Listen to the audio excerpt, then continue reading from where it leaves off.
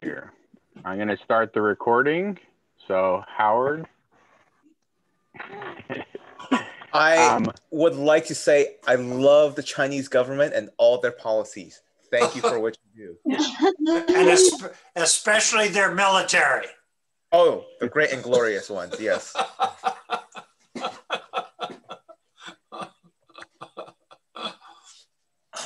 And they'll appreciate that, I'm sure. And we're running out of patience for waiting on the Tajine question because I have no patience. Like, all right, let's see. Did you want me to do the yes. presentation first? Yes. Yeah. All right. Like that's gonna answer the Tajine question. Yeah. So welcome very much, Radia, and sharing us not only food but culture from Morocco. Yay! So Morocco is a country that is 12 centuries old.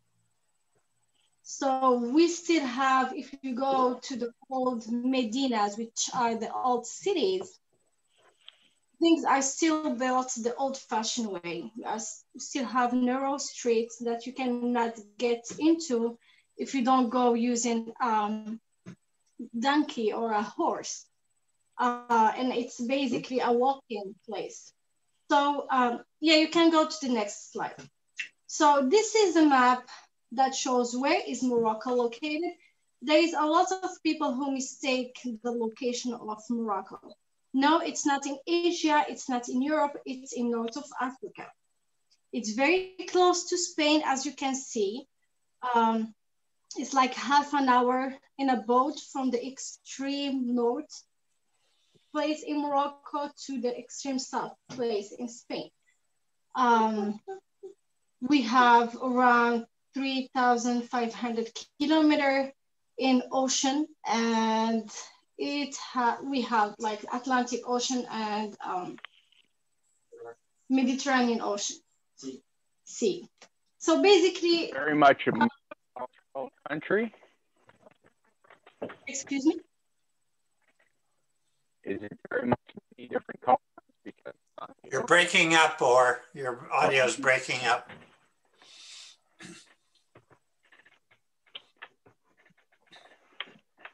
So is it very much a multicultural country because it's by the ocean? Well, I will explain that in another slide, but we have a lot of foreigners who live in Morocco right now. For a lot of reasons, a lot of people choose to come retire in Morocco, especially from France, due to the historical relationship we have with them, with the country. So a lot of people who retire come and retire in Morocco, especially in Marrakech city. And we have a lot, also a lot of British who decide to come and retire in Morocco. The country is, I mean, mostly Muslim country, but we have Jewish community in Morocco too. So yes, so it's pretty metropolitan country. We have a lot of people from around the world that come and live in Morocco. We started having lately, like in the past few years, a lot of Asian who come to Morocco and started their own business there, and especially restaurants and business. Like they bring their own electronics, technology, and things like that, and they will try to do wholesales in Morocco. So they are really spread into a lot of cities and towns, and they are now accustomed to the culture, and they become part of the country. When it comes to the south of Africa, we have a lot of Africans who choose Morocco as being the country of work, so they find a lot of jobs, so they come to work there, or they chose Morocco to learn about the culture and then migrate to Europe. So Morocco, this is the actual map of Morocco. Before, Morocco was larger than that. We had Mauritania part of Mali included and a half of Algeria part of the map. But when the French, all this area became a French colony, they redivided the maps and redivided the area. So we become what you can see here in this slide. So we are actually a kingdom. So we have a king. His name is Mohammed VI, and we have a large population, as you can see from the numbers, based on the area of Morocco. So it's a big number. It's mostly concentrated in up north and in the middle of the country. The Sahara part has large cities, but it's not that highly populated, which is the south. And yes, go ahead. So Morocco is divided to 12 states, and all those states have something in common, basically, because they have the same culture, and also they try to, when they divided the state, they try to have like each state will have a little bit of the sea, a little bit of the Sahara, a little bit of the culture that surrounds it. So they try to keep the same culture clustered all together, but based on the language, on the history, and the food also. Yeah, go ahead. Yes. Thank you. So Morocco, since it's 12 centuries old, we have a number of cities that are called imperial cities. So the first, picture that you see that has a lot of colors in it is like an old-fashioned tannery that still exists, and it's in Fez, Medina. And Fez is the oldest capital of Morocco. It's been built by Idris II 12 centuries ago, and it has the oldest university in the world that was built in 684, I believe, by Fatima al-Fihri, which was a businesswoman. After that, we have Rabat, which is the actual capital of Morocco. We have also Marrakesh, which is the touristic capital of Morocco.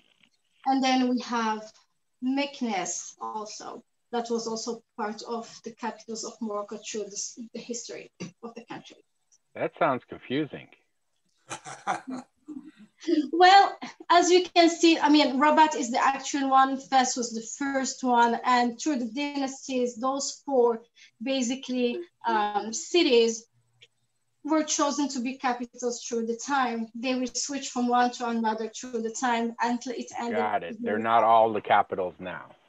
No, but Fez, we call it right now the spiritual capital of Morocco because it has the first university that was built in the world, which is the Qarawiyyin or Qarawiyyin University.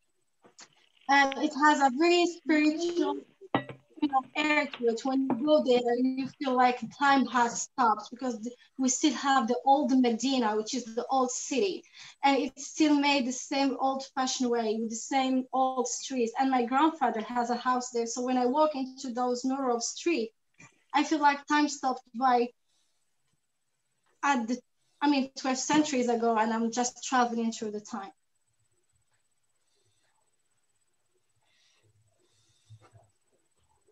Next slide. Okay, so how the regions and people influenced the cuisine of Morocco. So basically, you can move to the next slide. So basically, Morocco. So this is like a small picture of the cuisine, but basically Morocco is a Berber country. If we speak about the real people of Morocco, they're Berber.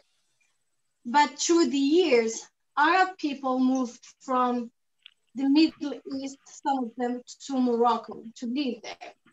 So there is a very small influence by the Middle Eastern cuisine. We don't have much of influence. But after that, Spain was an Arabic country, and Spain was a metropolitan country. So it had a lot of people that lived there from different religions, from different cultures. So when Spain stopped becoming an Arabic country, and it was, they called their conquista of Spain. So Ferdinand took back Spain and pushed all the people who didn't want to convert or didn't want to stay in Spain, pushed them to leave the country.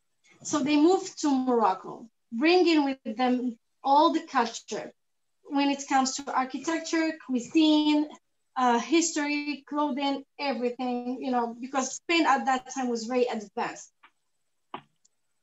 And in addition to that, people that came from Spain were not only Muslims, but they were also Jewish. So the Jewish had their own culture too. So they brought that into the country. And the Berber that lived in Morocco, there were a big chunk of them that were also Jewish. So the Moroccan Berber, the Jewish Berber had their own culture. The other kind of Berber had Muslim Berber, they had their culture. Then the Mauritius, they call it, it came from Spain, had their own culture. And then the people that came from Middle East, of course, the impact of Mother Africa. So yes. So this is what made Moroccan cuisine so diverse and made it so special, because all those people brought their culture, their spices, and their history. So they mixed and they created a blend of flavors that made Moroccan cuisine today. And Morocco today cuisine is ranked the #2 best cuisine of the world. It's not the first time that Moroccan cuisine has gained that position. We did in 2015, I believe. Next slide. I clicked the button. Oh, there we go. The Tajine. The Tajine. Yeah. There we go. Question. So the Tajine is a Berber, you know, it's a Berber pot. And the purpose of it is to slow cook the food in a way that it's gonna absorb the flavor of the earth, but also cook it in a very healthy way. So the Moroccan cuisine has this mix between vegetables and meat, and we have a lot of side dishes that we present with the Tajine. So this Tajine that you see here in this picture are glazed Tajine and have a lot of colors and decorations. So those Tajine are mainly made for decoration purposes, and you can put them on top of your, you know, table or in your kitchen just for decoration, or in the middle of your living room, something like that, just to match a little bit your decor or your house colors or whatever. We do not advise to cook in a glazed Tajine. The reason is that a glazed Tajine, when you start cooking in a high heat, well, or in the heat in general, it creates, it releases like chemicals, which is very toxic and unhealthy for you. So this is a clay pot Tajine that I have here that you can see in, I don't know, or if they see it here. This is a clay pot Tajine, and it has this lid. And the Tajine, basically, when you cook in it, it changed the color. So you can see that the bottom is darker than the rest of it. Mm-hmm. Can you see it? Yeah. Yes, okay. So basically, before cooking in it and to prevent a cracking, like you see here, I start having some cracking because of the high heat. Because the purpose, as I said, is it needs to be slow cooking. So the heat needs to be a little low. And it takes a little longer to cook when you do it in the Tajine. So to prevent the cracking, when you buy a new Tajine, you need to soak it in water for at least 24 hours.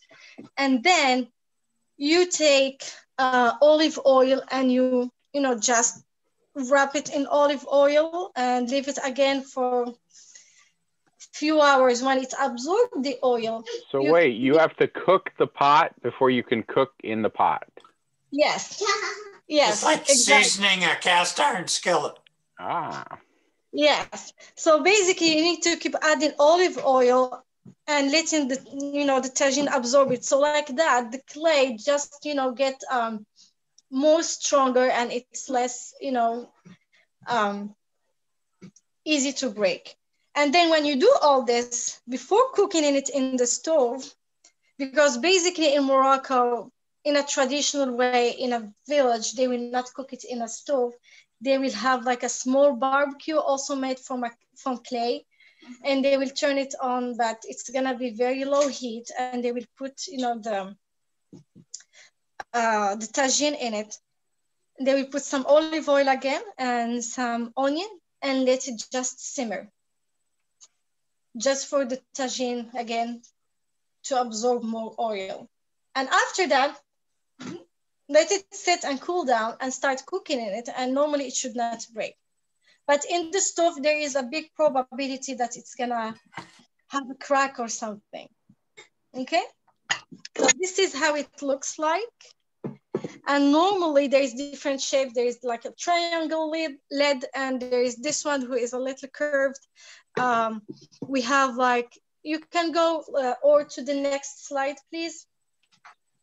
So where the Berber people would put this like in the fire or something with the coals? I mean, traditionally? Yes, with the charcoal, yes. Yeah. Yes, so those are different clay pot tagines. So like, as you saw, there is the normal one that looks like this one. And there's two different shapes of the lid. And then there is one that looks like a jar. And this one is well known in a city called Marrakesh. And they cook in it meat, basically just meat, in the charcoal dust. When the charcoal dust is still very hot, you put this jar in it on top of it and you let your tagine cook. The other one that is a little curved from the bottom, it's mostly for soups or stews and also for fish. And it's more common in the north of Morocco. Yes. Yes, go ahead in the next slide. Yes. And of course, to make a successful tagine, you will need spices. Wow. So this is like a traditional shop in a souk in Morocco. And if you just go there and choose whatever, spice you want. Of course, we have supermarkets and things like that. And now people just go to a big store and grab all the spices they want. It's easier for them than going to basically a traditional old-fashioned way market. But those are all spices. You can see cumin, curcuma, paprika, and other varieties. And there is also a natural colorant for people who do painting and things like that. That they use natural colorants. Nice. You can go to the next slide, please. Or. But this one's so beautiful. It is. Yeah, very colorful. This is not artwork. This is real food. Yeah. It is. Oh, this one is too. Oh, look at that. Lemons and olives. Olive is pretty important in our culture, and the lemon that you see, it's called preserved lemon. So there is a specific way to make it. Of course, you boil it for a little bit, then you open it, you put a lot of salt, and you put it in a jar, and you keep it like in that jar for a month or two until it become a preserved lemon, which becomes salty and very it's very used in the Moroccan cuisine, very used with the chickens, chicken tagine basically, because it removes that a little sliminess of the chicken. It's upgrade the dish basically. It elevate the flavor. The olives are made that way. It's like a beautiful picture, but it's in real life really made that way. If you go to somebody's in a traditional market to buy your preserved lemon and olives. Is that like purple olives? Yes, we have purple olives, black olives, light purple. The purple olive is called Miss Lalla olive. And the green olive, you can eat it that way, salty, or they add with it pickled, pickled vegetables. Yeah. My mouth is like wet right now. I'm salivating. Yeah, yeah. Yeah, Nice. and It's so hard to get good olives in the U.S. it's expensive too. It's not only hard to get it, and it's expensive. Yeah, for like in Morocco, if you tell them give me 20, like 1 kilogram, it's around $3 or something like that, and it's a big bag full of olives. Nice. Yeah. You can go to the next slide, and basically the next Is slide. it possible to eat fresh olives? I've only had like pickled or in oil, like I guess already cooked. Black olives, basically, they cured it in salt just to kill all the. Well, they're very bitter. If you just pick an olive off of an olive tree, it's very bitter. Yeah, it's very bitter. It's better to cure it a little bit in salt just to kill all the insects and stuff like that, and it's helped it also to cook quicker. I mean, to be ready in a quicker way. Yeah. I've also heard that fresh olives are toxic to humans. They have to be brined or pickled somehow in order for humans to be able to digest them. And there's no way anybody would ever take a second bite of a raw olive. That's anybody right. who tried, one bite's enough. It's a one taste, and you spit it out, and you would never touch another raw olive. Obviously, I nibble on everything, and obviously, I've been under an olive tree, and obviously, I listen because I would remember you're saying, and I don't remember ever eating a raw olive. I mean, the raw olives, basically, they took it straight to the cold press to make. Oh. Yeah. Yeah, they press them for the oil. Yes. Or you salt cure, or brine cure, or lye cure, but you have to do something to make them edible. Yeah. Yeah, my mom did that. She picked some off the tree and cured them, and then brought them back for me. And in California, I've got olive trees all over my neighborhood. I did it once. It's a lot of work to do I did a natural water cure, and I did a salt cure. I have not tried the lye, and doing it once was enough. I'll buy them now.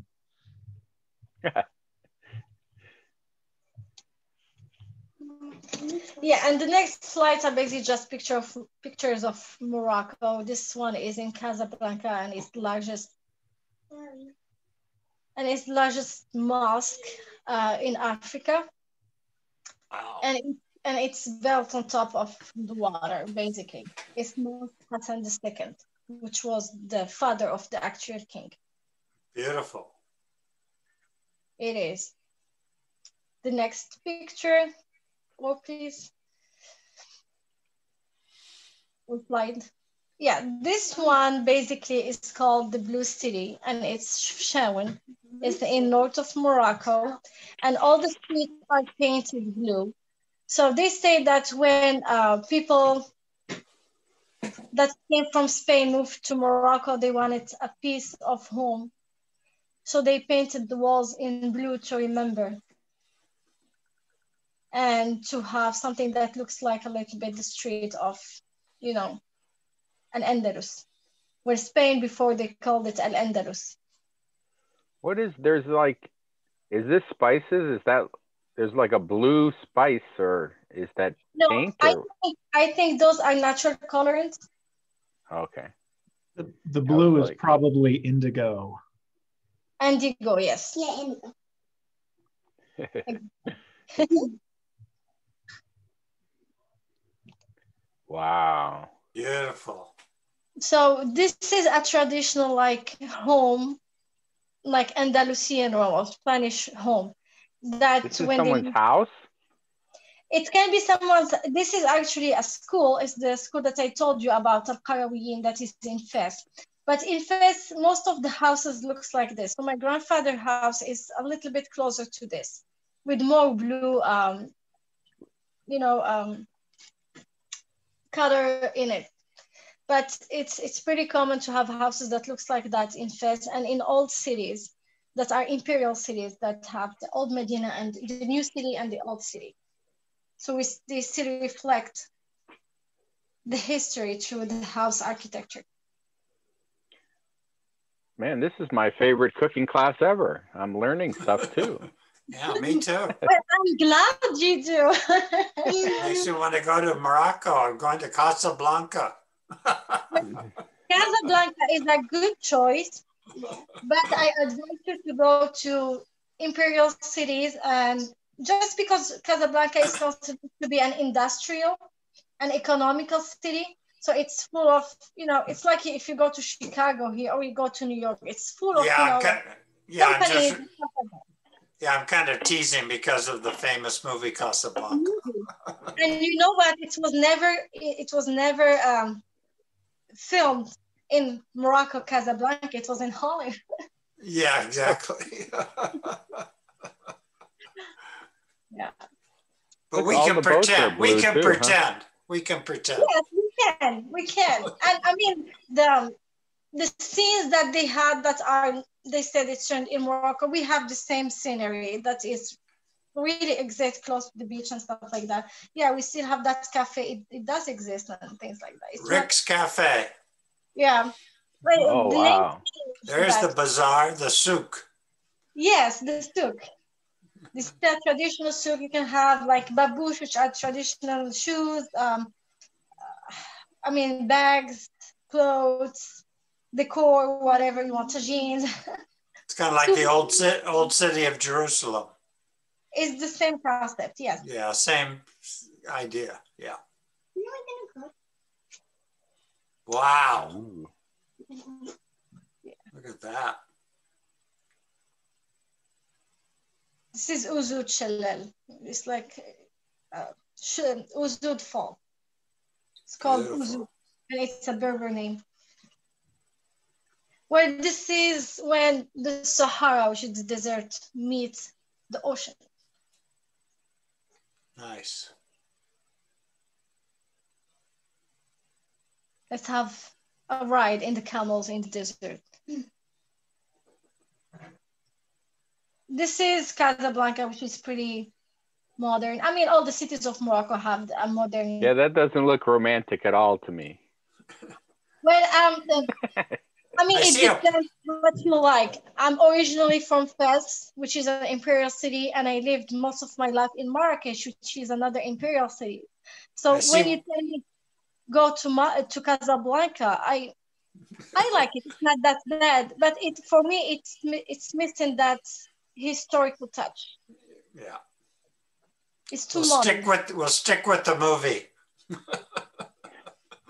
There you go, modern. Oh, nice. We have that in a lot of cities in Morocco. It just, when I chose the pictures, I wanted to show you a little bit of the culture and a little bit of very nice. What we still have from the old Morocco, especially that Morocco is a very old country, which is 12 centuries old.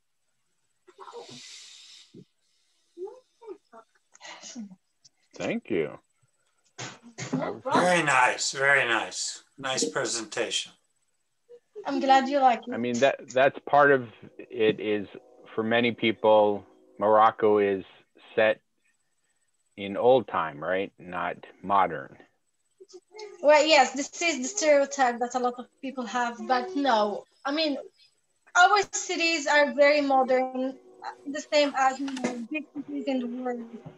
We are very proud of our culture and history, and being a very old, kingdom.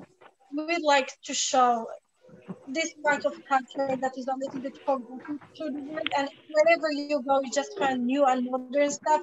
So we like to show this old or traditional and part of the country that is lost in other countries in the world. So this is why we emphasize that part, because we believe amazing culture, yeah. Yeah, I believe that wherever you go, you can see, modernity. You can see how countries evolve with technology and everything, but you're gonna miss the transition and how they switch from the past to the future. And Morocco still have both. You can be in the old city and live in the past time, but you can go to the modern city and be in the modern time. And you can be in Fez, for example, and both cities are one city, but it's connected. And you can, I mean, you can travel through the town very quickly. My uncle came visit. He lived at that time in Jerusalem, and he came and visited. And I drove around Southern Illinois, and I was like, and you know, you give the history. And this cemetery was built in 1858, and this one, and he's like, after a little while, he's like, or I live in an apartment that was built before Jesus was born. That's I was just like, I shut up. I was just being, you know, the tourist, give people the tour of the area, right? The history. Yeah, I mean, America being a pretty new continent and country. I mean, it was not. I mean, even if when you speak to somebody who came from Italy, from Morocco, from I don't know, from a country with very old culture, it's hard for them to connect with the place because they're like it's pretty new in comparison with what they know. But even though I like Southern Illinois, just when I moved here 8 years ago, I didn't think that I would fall in love with the area. I mean, how everything is close by when you want to go somewhere. It's not that far. It's not. I mean, and nature is just. I mean, outstanding. I mean, stunning. I cannot imagine myself in another place. And every time during this fall season, I imagine a song. I remember a song. I don't know if you know it, guys. It's called "The Indian Summer" by Joe Dassin. And Joe Dassin, he's a French singer, and he had this song about the Indian summer in America, basically. And it's a beautiful song that basically speaks about how the leaves change colors and how the weather and all the colors. I mean, create this magical spirit and this magical atmosphere. And we need this. All right. Does anybody have any questions about the culture, or Fred, did you get your Tajine question answered?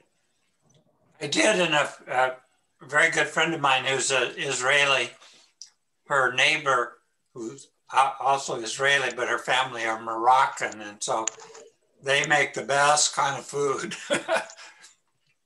Yeah, she cooks Moroccan food.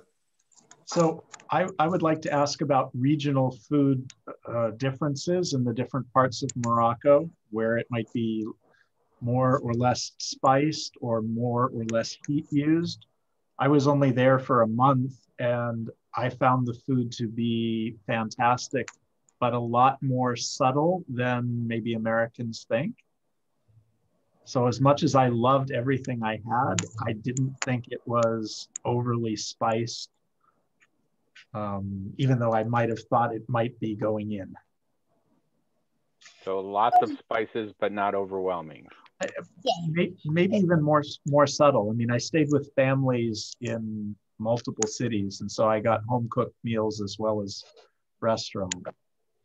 So, well, basically the base of any tagine, like when you cook any tagine, the basics are salt, pepper, not always, but ginger, grounded ginger powder that we're gonna use today, and saffron.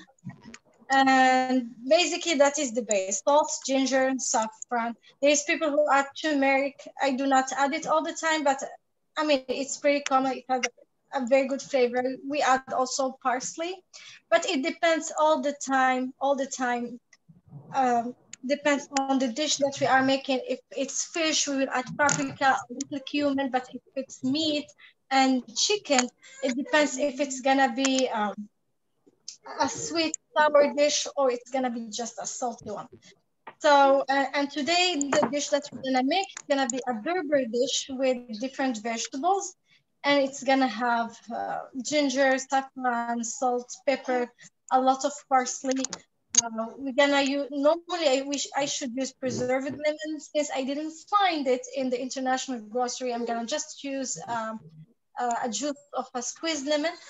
And olive oil, of course, is very important in the cooking too. Oh, I didn't hear you mention chili, so I'm assuming that's not big in the cuisine then? We add up, no, we don't use chilies. We use like chili flakes in some dishes, not all of the dishes. Like when we are making white beans or black beans with tomato sauce and things like that. If you like a little spiciness, you can add a little chili flakes or a jalapeno or something like that. If you like with fish, we add a little chili flakes too. I mean, it always depends on people's taste, but I mean, basically the Moroccan cuisine, it's not a spicy cuisine. It's not a, I mean, you're not gonna be like, oh, this is too hot, I cannot handle it. Yeah. No, it's a very balanced flavorful cuisine. Thank you. Well, so what is like a go-to breakfast? Go-to breakfast. You know what I'm gonna do? I'm gonna start making the bread at the same time answering it, just to gain time, because it needs a little time to rise. But to go to breakfast, basically it's an egg omelet with cured meat. It's a meat that we add to it a lot of spices, and we let the spices go for like overnight, and then the next day we will just put it outside in the sun to dry for a few days. Once it's all dry, we gonna cook it with, it depends on the kind of meat. If it's a cow meat, we will make it in a big pot and cook it with beef fat. The same thing with lamb and camel. But the thing is, did you say camel? Yes, we can make it the cured meat with camel too. But it's not pretty common. There's few people that basically sell camel, but it's something that is common too. It's probably more valuable alive than as meat, right? Apparently, camel meat has less cholesterol. It's like goat meat. So people that have cholesterol choose camel over lamb or beef. Now, for people that have cholesterol and want that meat, what I do is I don't cook it in beef fat. I just cook it in a pressure cooker with a little bit of water. Once it's all cooked, in a jar, and pour olive oil until it's top of the jar. But the old-fashioned way is basically to cook it with the fat, to preserve it, and basically it's a Berbere way to do it, because before, as you know, there were no fridge, no anything. So this way is to preserve meat for as long as possible. Thank you. You're welcome. But we have a lot of breakfast things. We have Moroccan crepes, which is very different from the French crepe. It's like a pancake, but it has a lot of holes in it. And if you don't have holes in your pancake, it means you failed your pancake. Yeah. So what I'm gonna do now, just for the time, I'm gonna start with the bread. So if somebody gonna follow too, if you have a question, let me know. And of course, if you have additional questions at the end, we can chit chat again.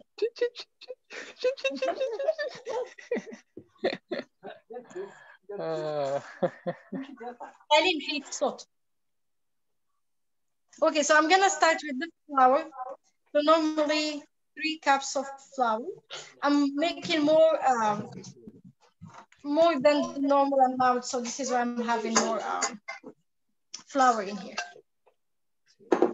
I'm gonna now add just dry ingredients. So basically the flour, the yeast. Yeah. I'm gonna add a little bit of salt.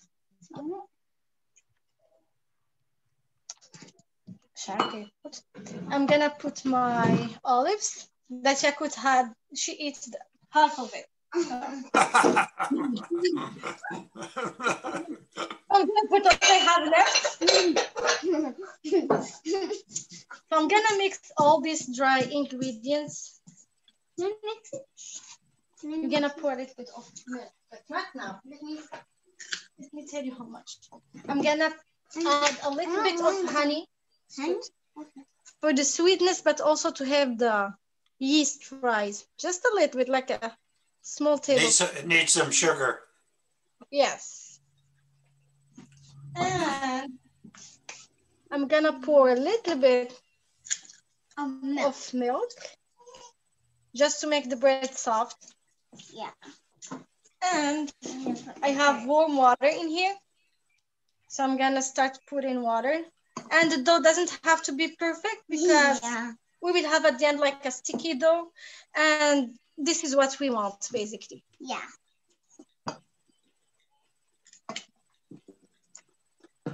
Can you pour the water when I tell you to? Not now. Okay. Yeah, pour the water. How much? Keep pouring, I will tell you. Okay, look it up. Oh, here it is. Yes.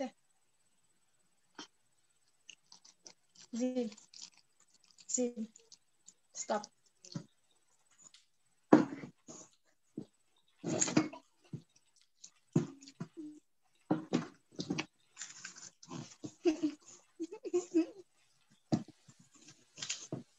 So this kind of bread, you don't need much, you don't need to work the dough that much. Yeah. You just need to assemble it. And this kind of bread is not, it's not 100% Moroccan. It's influenced from the French culture since we were a French colony. So we have a lot of French cafes and pastries, and bread is part of the things that, I mean, we have our traditional bread, but this one with olives, for example, or another kind with sesame or stuff like that, those kind of breads, we started making them in special occasions, like in weddings and things like that, just to make it like a little fancy.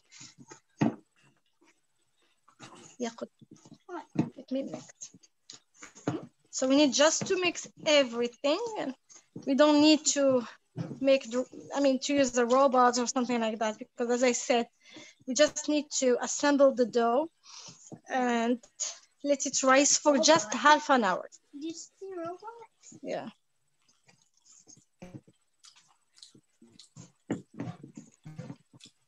So it's almost, I'm almost there. Just, I need to flip the dough so I can have the bottom goes on top.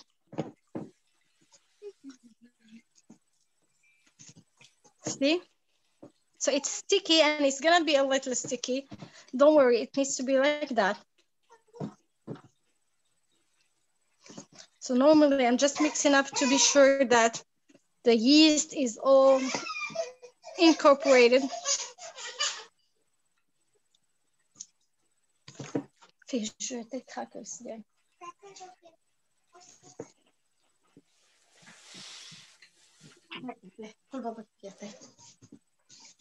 So that looks like very glutinous. It's very sticky. Yes, it's very sticky. Yeah, very, very sticky. But we'll work it out after that when we wanna make the bread shape. Now we're gonna we just have to cover it and let it, just, rest and rise for the next 30 minutes. 30 minutes, okay. Just gonna put it in the counter here. And then what are we gonna make next? The next thing I'm gonna make is a fruit salad. Yeah, fruit salad. With the Moroccan touch, and this one is quick, and Yakut's gonna show you. You're just gonna tell me what to do, right? Yes. And it's for this recipe that we need the blossom water. So you can choose any fruit you have handy. It doesn't matter, like canned fruits, it's okay. And if you want to have fresh fruits, it's fine too. So in a bowl, I have my fruits in. And instead of sugar, I put condensed milk. Sweet. Which is sweetened. Okay. What? I think condensed milk has sugar in it, I think. Yes, so you don't need extra. Yeah. And, Yakus, can you pour milk in here? Yeah, all of it. Okay, that's it, that's it. Can I put cat inside? Yeah, can you mix first? Yeah, I can. Sorry. Okay, so now I'm gonna add the rose water. Okay, not too much, because otherwise, if you put too much, it's gonna be a little bitter. So it's better to put just a little bit for the flavor. That's good. And it smells good too. You said so rose we mix water? everything and we let it rest. Orange blossom water. I thought it was orange blossom water. Yes, it's orange blossom water. My mistake. So I mix it and I let it rest until all the ingredients incorporate. And why I do it first, because the fruits release their water and the milk become a little heavier, if you can say that. It's become heavier than what it is right now, because all the flavor that's gonna mix together. So we put it aside. It becomes kind of creamy, yeah? Yeah, it'll thicken a little bit. Yeah. Yeah.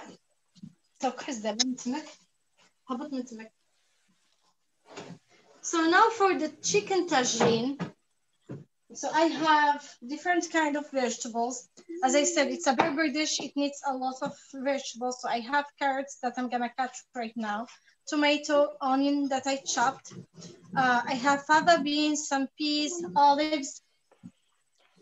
I have parsley that is finely chopped. I have also onion. You don't need it now, just let it. I have tomato that I'm gonna cut too. And I'm gonna show you how we need to cut them. Because the way we're gonna build the tagine is the way he's gonna look at the end. It's gonna look at the end. So basically the presentation needs to start from the beginning, how it's gonna look like. So let me like layer it. What? You like make layers? Yes, we need to make layers of the vegetables. And no garlic. The garlic is chopped with the onion. Oh, it's garlic and onions. I see it now. Okay. Yeah. So for the potato, let me just remove the water. But you said you had peas and beans. They're not cooked. They're still raw, right? Yes. For the potatoes, potatoes. So you don't use potato skin? No. Everything needs to be peeled and cleaned beforehand. See, my mom always told me that the only nutrition in potato is in the skin. Yeah. When I make mashed potatoes and potatoes, I use the whole potato. Yeah, that's right. Many people don't. Yeah. I mean, for those kind of dishes, we always remove the peel. We don't cook that much with the peel in the tagines. It's inconvenient because we all eat from the same pot at the end, and we eat with bread. It's not something that you put in your plate and you put it on top of rice or anything, because we're not a rice country, we are a bread country, we are Mediterranean. So, and as I said, we all eat from the same pot, so it's easier when everything is peeled, so you don't have, I mean, people are not gonna eat the skin. Yeah. So to cut the potato, we start by cutting it in half, and then the half cutting it in two. And then we're gonna keep doing the same thing. Because really, you're like baking it in a pot on the top of the stove, right? Yeah, yes. Kind of steaming it. It's sort of steaming. But today I'm not gonna cook it in the clay pot because it's gonna take a lot of time. I'm just gonna cook it in a pan, a deep pan. Could you pressure cook it if you wanted to? I don't advise that because otherwise it's gonna be. I mean, you can. It's not gonna absorb the flavor as it should. I can see. So it's not gonna absorb the flavor as it should because basically what we're gonna do is chicken gonna cook fast and also the vegetable because we're gonna put everything at the same time. And by not having the heat at a high level, it's gonna keep absorbing the flavor, and even the chicken gonna be. It's like you marinated beforehand, or you marinate all the vegetables also beforehand, but it's not the case. So this is why. But if you do it in a pressure cooker, it's fine too. It's gonna miss this part of. It'll be more like a stew if you pressure cook it, probably. No, you can at the end just make it. Reduce the water and make it more saucy, but the problem is it's not gonna absorb the flavor as it should, and you want to slow cook it. Yeah. That's why with it's chicken, you don't really need a pressure cook it with it. It cooks easily. If you're gonna have meat like beef, I usually start by cooking the meat. Like the beef first in the pressure cooker, and once it's ready, I reduce the sauce until I have like a thick sauce, and then I will add the vegetables apart in a skillet with the meat. But when it's chicken, I don't see the need for it because it's gonna cook quickly. Yeah, if you pressure cook it, all the vegetables are gonna get mushy probably. I mean, if you know the timing of your vegetables, it's fine. You can cook it in a pressure cooker, and they're not gonna be mushy or anything. But the only inconvenience is the flavor. I mean, it's gonna be still good, but it's gonna be missing something. Yeah. So for the carrots, we cut it that way. We can even make it smaller. This way it's easier. I put everything in this so I can add the seasoning. I'm gonna cut all the carrots. Yeah, I really like slow cooking food. Yeah, me too. It's a better flavor. A more intensified flavor. I actually already chopped the potatoes and carrots much smaller, but I mean, in the end, it's not really going to matter, right? It's going to cook faster. But you're fine. I'm going to... You want to kind of have the chicken and the vegetables come out about the same time. Yes, exactly.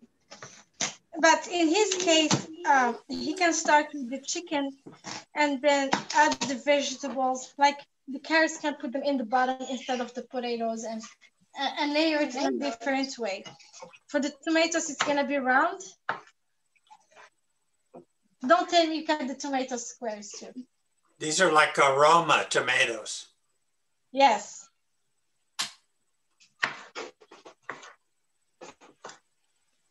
So I'm gonna put it here. And this is the first So yeah, I mean, if you chop the vegetables small, you'd probably want to chop the chicken small too. No, so I don't advise that. I mean, just keep the chicken as it is, and he can layer it in a different way. So basically, let me take this away.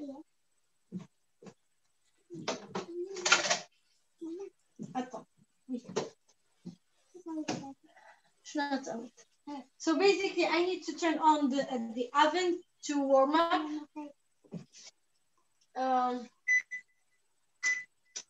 And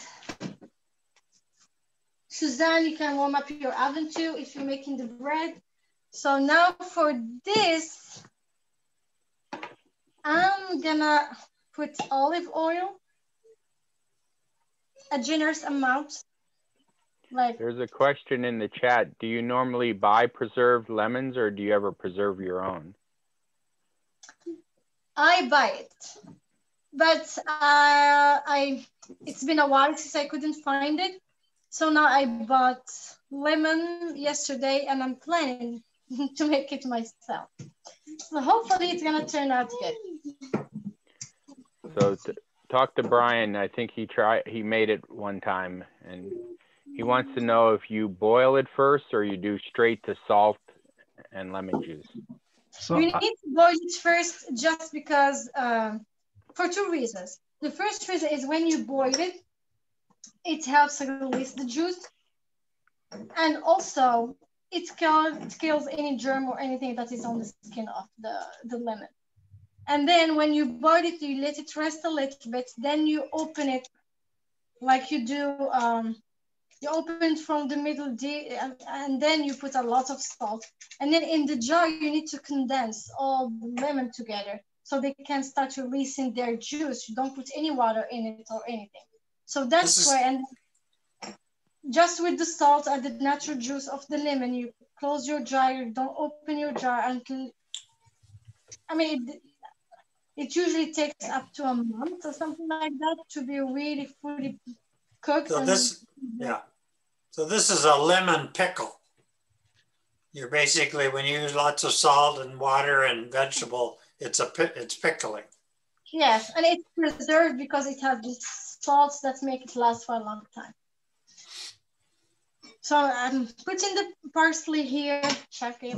Now, did you pick the vegetables based on color? Because it looks like you have very diverse colors. When the Berbere Tajine or Moroccan cuisine in general is based on a lot of vegetables. So this is like what we are going to make right now is the main dish. But all the time with the main dish, we will have a lot of side dishes, or as we call them, cold salads. So you will have like eggplant salad that's gonna be a little brown with all the spices. Then you're gonna have like, for example, a kale salad. It's gonna be a dark green because it's steamed. Then you're gonna add a lot of spice to it. You're gonna have a carrot salad, which is gonna be orange. A normal lettuce salad, which is gonna have lettuce, tomato, onion, and vinaigrette. So, I mean, the vegetables are colorful. You're gonna add vegetables, you're gonna have a lot of colors. So I did parsley and olive oil. I'm gonna have ginger like a big tablespoon, or half a tablespoon, like a small teaspoon. I always have problems with the measurements because it's very different from Morocco, even if I've been here for a long time. But the teaspoons, I mean, one small cup, whatever it is, and I'm always get confused. But I'm trying. Teaspoon, yeah. 5 milliliters is a teaspoon. Yeah, see? I always need to convert to have the right amount. But when it comes to cooking like this, I never measure. It just, we say in Morocco, your eyes is your measurement. That's right. Yeah. So I'm going to put good cooks do it that way. A pinch, a dash. Yeah. So now I'm going to add salt, and the salt depends on how much you like salt. So. You said that's salt? Salt, yes. I'm adding salt to it, and the amount of salt depends if you like it a little salty, just right, or less salty. It depends on that. So I'm gonna mix everything. I'm gonna add a little food colorant, which is similar to saffron, and it's pretty common in Morocco. It gives that yellow orangey color. I'm gonna add a little bit of water to. So you said you don't use turmeric because you could get yellow color from turmeric. Yes, I don't have it. Oh, okay. Yeah, I just ran out of it, so I just got a bunch from a local farmer. Oh, that's awesome. Yeah, there's a local farmer who grows turmeric and ginger. Wow. Okay. See, it gives that river to river farm. That's right. Yes, you can mix it. Yeah, that colors your potatoes. Yeah, it carries the potatoes and it flavors everything. So this is the first bench, and we're gonna do the rest of the vegetables too, but once we organize this in the pan. So now I'm gonna go and start with the chicken. Let me change the setting a little bit.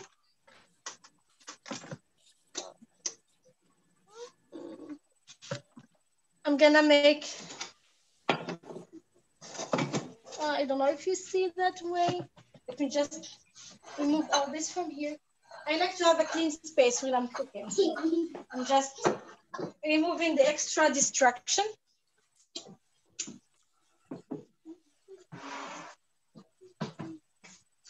Okay. So now to make this, to start with the chicken, and we need the diced, small diced onions. Sauteing the onion and garlic. Yeah. Yeah.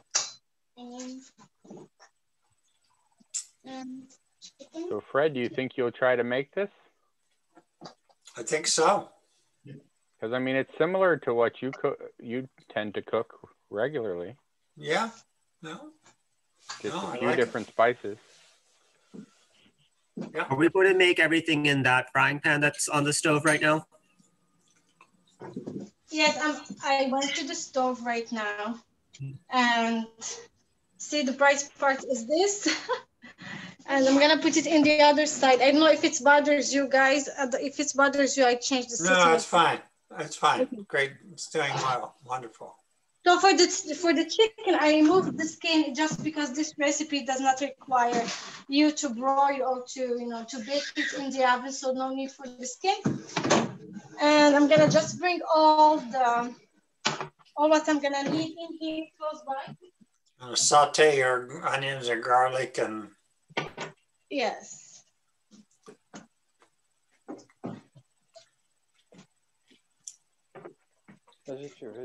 I like that ring light to hold your phone. Yes, I use it for videos. Yeah, so she actually has been doing for at least a couple years, right? Recording videos and putting on YouTube. Yeah, I started like 5 years ago, I believe, and I stopped for a while because I went back again to college, and after that it was just hectic with work and everything, so I stopped. And then I started again last summer when I had the baby and with the coronavirus thing, and I was just I needed something for me, and I was like, let's go back and do it again. So you have a lot. You know how many videos you have on YouTube? You have lots of them. I believe before I stopped a few years ago, I had around 75 or something. And now maybe I have 90. And can you put her link in the chat, or? Sure. I'm reheating the olive oil a little bit. I'm gonna add. Are you picky what kind of olive oil? Yeah. What was the second oil? You had olive oil and something else. No, just the olive oil. I added all olive oil. Okay. All right. You can mix it. I'm gonna make you brothers milk. So like that. Yeah, that light really makes it so it's really nice to. Nice uniform. Yeah. I mean, these cameras and the phone and stuff are really great cameras, but they require a lot of light for good shots. That's the problem we have in Zoom. If you don't have enough light, it gets, it just isn't very sharp. Fred, there's her YouTube channel. Thank you. I'll have to ask her. She's got a Facebook page. It's in French, how to say it. How do you say your Facebook page? Yeah, it's the same as the channel. It's called Les Bons Petits Plats, which means the little delicious dishes. The little plate, yeah. Yeah. I'm going to just save it in the chat. Save the chat.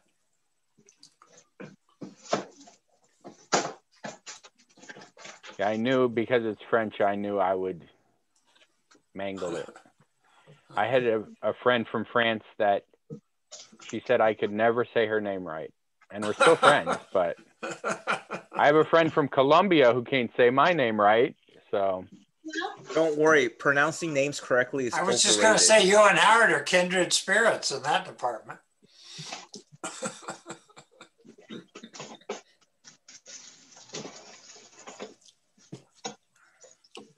You're doing a good job of spin up. I said it and then she stopped stirring it. Is that just garlic and onions? Yes, garlic and onion. Let me no first. So. I did one dinner mix.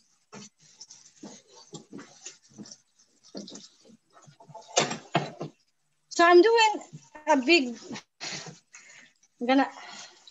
I'm just gonna split the onion for one reason. The onion was cut for 2 portions, and I just put everything in the same pan, and I needed to divide it. Okay. Now can I keep on mixing it? Okay. Now keep on mixing Give me 1 second. Okay. Oh man. So now that I'm mixing the. We need smell-o-vision. Yeah. Right? Mine smells good, but it does not look good. It's been slow cooking for about an hour. Okay, so now I'm gonna add the chicken. You can cut it even smaller if you want, but not small square. Like, don't dice it. This is a leg and a thigh. Yes. So I'm gonna add parsley. And I'm gonna add all the spices that I added for the dish. So I'm gonna. So do you take the skin and the fat off? For me, that's the best flavors. I remove the skin because this dish is not gonna be, the chicken is not gonna be broiled or it's not gonna be baked in the oven. It's not gonna crisp. The skin's not gonna get crispy in this. Yeah, so the skin gonna be. I mean, you're not gonna like the skin at the end in the dish. I promise you. It's not gonna be crispy. You say Fred. Yeah. So we just kind of got gooey skin. Yes. A little bit of skin.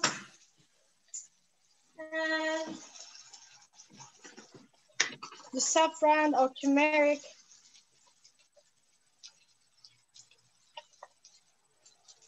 Can I see that jar? Oh, well, this one it does not. The coloring, food coloring that I have, it's not that one. That's why it's just a jar of paprika that I poured the coloring. I poured in the jar of paprika. Oh, okay. Yeah. You're like me. You buy the spice in a big bag and then you reuse containers. Exactly. Except you don't buy saffron in a big bag. No, you don't buy saffron in a big bag. Too expensive. Traditional saffron, other than being expensive, you don't find the real one that often. It's mostly. Yeah, a lot of cultures, including Mexico, they use some coloring in place of saffron because it's so expensive. No, and the problem is you don't find a real saffron. It's always, mixed with something that is not good for you. I mean, I saw a lot of documentaries talking about how they. Right. Yeah, it says it's saffron, but it's always salt and a bunch of other stuff and a little saffron. Exactly. If it does not come from Morocco, it's because we have saffron farms in Morocco. Farms? In Spain, they have saffron too. Yeah, they probably and I assume Morocco exports a lot, probably. For sure. So I'm gonna keep sauteing the chicken, and through the sauteing process, the chicken gonna start releasing the water. So for this dish, we're not gonna put a lot of water because the chicken gonna release the water, the vegetables gonna release the water. And if we add a lot of water to it, it's gonna be too soggy, and we're gonna wait for the water to reduce basically and simmer. Good point. We're gonna And we just started cooking, and I'm hungry. See? Luckily, I started mine an hour ago, so mine is ready. Are you gonna put a lid on it? or? In this method is a little bit close to my hometown method when they start sauteing everything and before adding the vegetables with the onions and, you know, as you see it right now, because a traditional Berber tagine, they will put everything in the middle, build up the tagine, and then pour the sauce from the top and just let it cook as it is. And then the flavor will embrace each other. In my hometown, we love onions and we love saute everything in onions. So basically, that way you're gonna have like a caramelized sauce at the end, a little more thicker sauce. Because the Berber tagine, basically what they end up having is like less sauce and more, it's just the meat and vegetable cooked, and the sauce is very reduced. Sometimes you have the meat just that's glued to the bottom of your pan or your traditional tagine. Yeah, and the caramelization will make it a little sweeter too. Yes. Now what, because normally what I should have done, I should have marinated the chicken at least 24 hours before, minimum 2 hours prior to cooking it. How I marinated, I put salt, a little pepper, parsley, and a lot of ginger, and lemon, a squeezed lemon. And I marinate everything and I let it rest and absorb the flavors. Now, since we did not do that, this is why I want to saute the chicken a little bit and let it absorb the flavors before I add anything else. I'm gonna also right now add a squeezed lemon because normally this dish has like a little bit of preserved lemon that I don't have, so they don't bring it anymore. So I'm gonna add a squeezed lemon.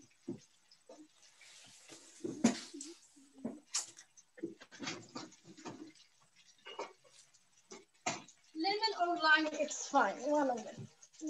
Because I'm gonna cut it into a little way. It's gonna help the chicken to cook faster, and it's gonna enhance the flavor too. Just half of a lime. It needs to be in a low heat, on a low heat, to help the flavors absorb.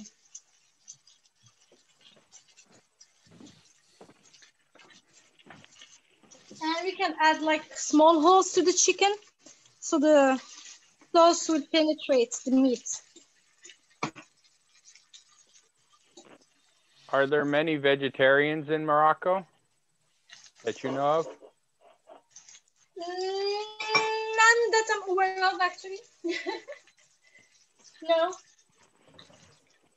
I mean, for sure there is, but it's not something common that we talk about. And honestly, I've been away from Morocco for the past 8 years, and I know that it's changed a lot.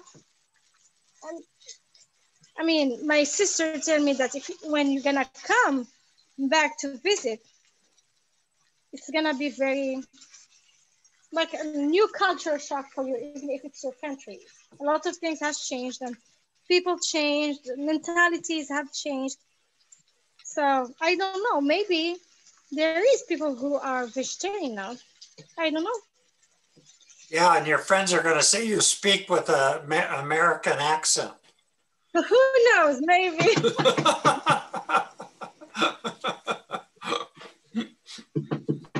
So now that, you know, I sauteed the chicken, I think it absorbed the flavors enough.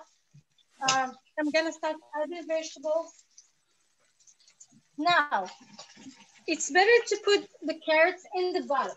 Simple reason, simple fact. Carrots are gonna cook for a longer time because it's harder. And when you put it in the bottom, it's covered by the other vegetables, so it creates no steam for it. Okay? And so the carrots will caramelize more if they're on the bottom. Too, yes. And it's gonna give a lot of sugar in a carrot. A lot of sweetness in carrots. But don't worry, it's not gonna burn because we're gonna add a little bit of water and everything. I mean, all the vegetables gonna release the water too. I'm using my hands because this is what we do in Morocco. Yeah. And don't worry, I wash my hands a lot. But you also said at the end, everybody eats from the same pot. And everybody eats with their hands. Yeah, using their hands, but everybody needs to wash their hands first, and everybody needs to eat from their side. I mean, you cannot eat from my side. My side, it's my side. Go to the. I mean, if for example you don't have carrots left in your side, I mean, you need to accept it. Unless your mom and beg your mom, like, Mom, please, one more carrots from your side, or something like that. That's what I do. But other than that, yes, everybody eats from his side. And if something that you have in your side is done, then you have to deal with it. So I'm adding the vegetables that way.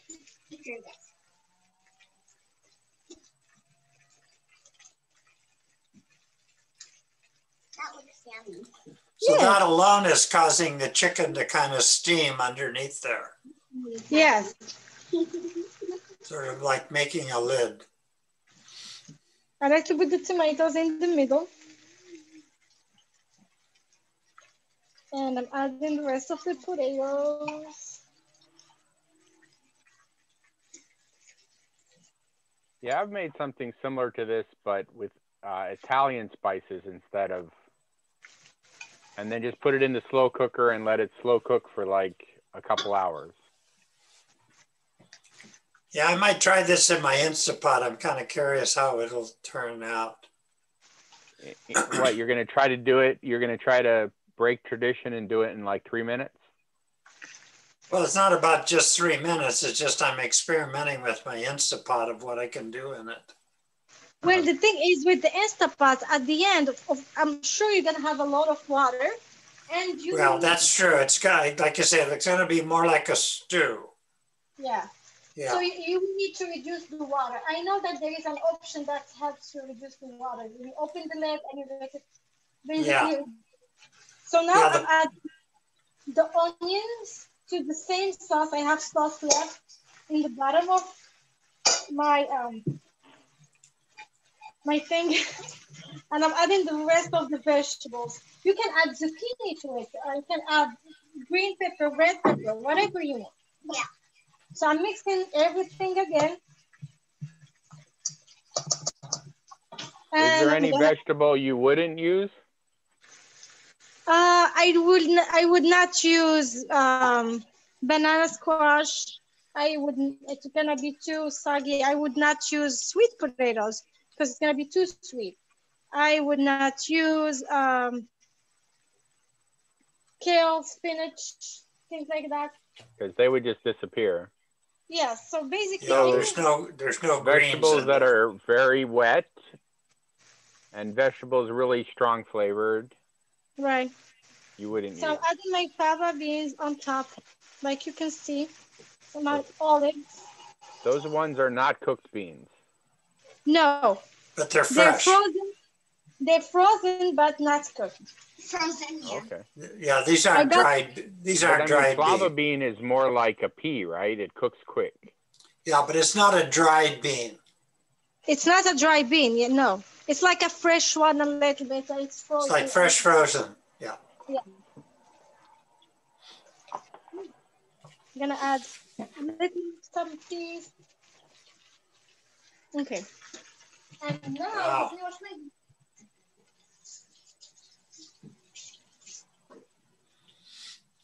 And basically you can see, no? Yes. My fingers are yellow. I don't know if you can see that. But it's fine. So now what I'm gonna do, I'm gonna add water. I do not pour the water on top because I don't want the color to fade. So I'm gonna pour it from down the side. But just a little bit, as I said, because when we're gonna cover it, the natural release of the water from the vegetables and the chicken gonna start, and we're gonna end up having more water. Yeah. Okay. So this is how you're gonna make your steam. So I'm gonna put the lid on. Yep. I'm gonna do the same thing for my other portion. I have another pan going on here. I wanna put the same. I'm gonna put the same thing and saute everything and add the vegetables. I didn't say penguin. I did not. I heard just something. And there's So are something you about just making the tagine. same thing in 2 pots?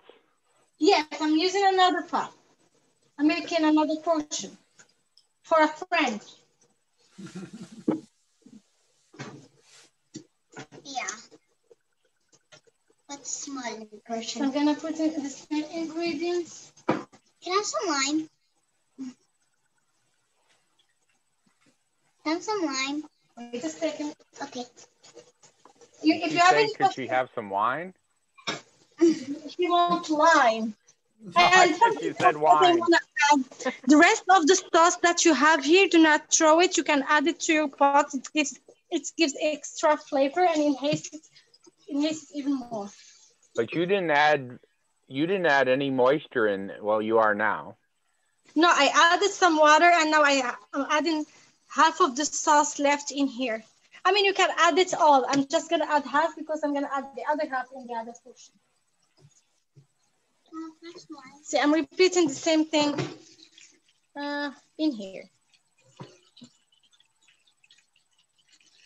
So I'm sauteing this.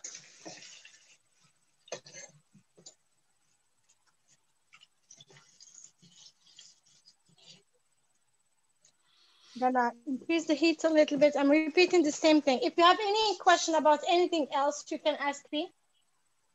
I'm just repeating what I just did with you. Mm-hmm. So for the tagine one, I just remembered something that I forgot to tell you. Once I finish with this, I will explain it. You know how they...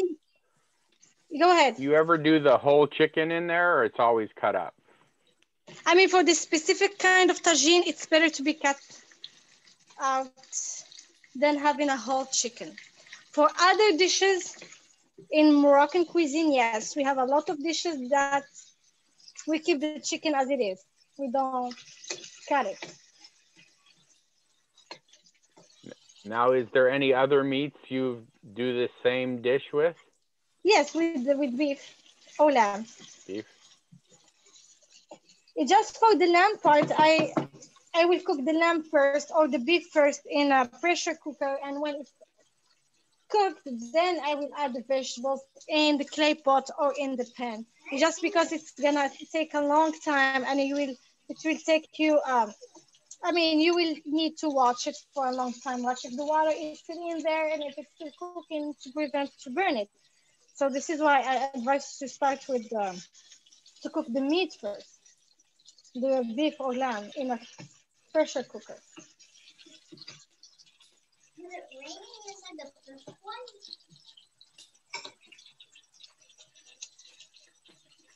Mm-hmm. I'm gonna ask a question and see if you're gonna guess it. So in the clay pot tagine that I showed you, so normally there is a lid in a clay pot tagine. So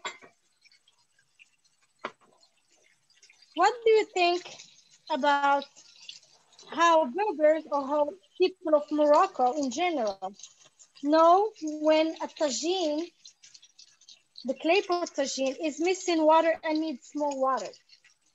Otherwise, it's gonna burn. Well, there won't be water vapor coming out of the top of it, and then you know that there's not enough water. So No. You're talking about the one with the little chimney. Yes. So the moisture would be coming out of the chimney, no? No, it does not come out from the top. But there is something that if it happens, there's like a trick that they use.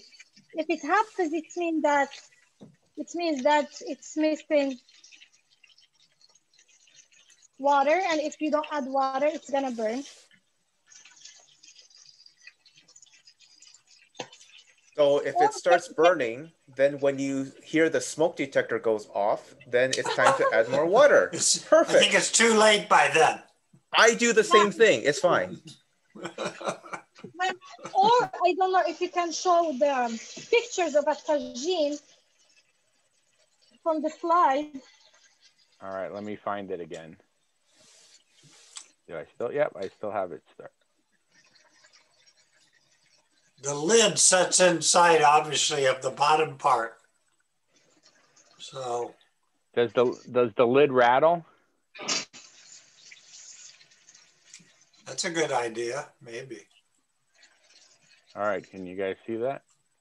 Okay, so let's see the bottom tagine.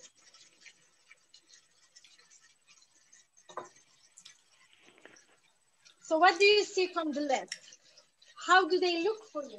Oh, it's got the little lip, so there would be moisture around the lip. It'll create a seal there, and if there's no water, there won't be a seal. Well, the shape of the lid helps, circulate the steam.